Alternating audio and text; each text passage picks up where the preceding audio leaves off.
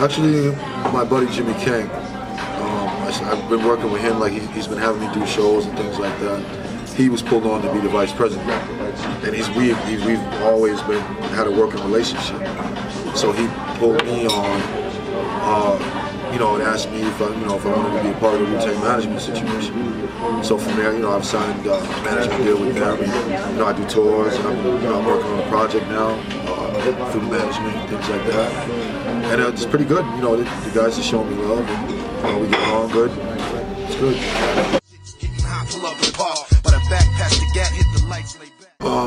Actually, WOW stands for Warriors Organizing Life's Values, Escaping the Struggle. And basically what we're trying to do is be like artists for the community, to be involved with the children, be involved besides, the music, to give back, to be there, And you know what it is? It's like we're all separate artists, but we come together as a group. It's sort of like a Wu-Tang situation. We're all solo artists. We all have our own families, but we come together to do albums and stuff. So.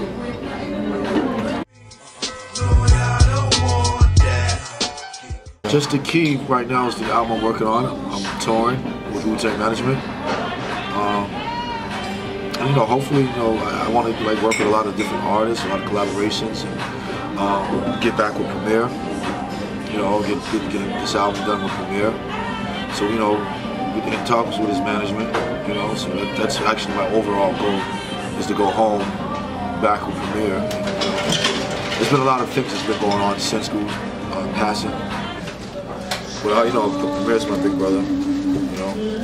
He always, he treats me like his son, so it'll be okay.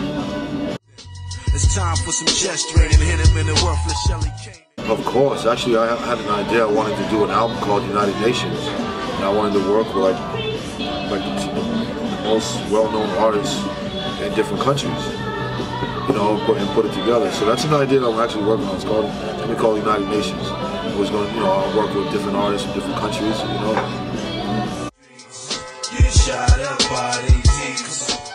Well, the first thing, not to get caught up in the money side of it.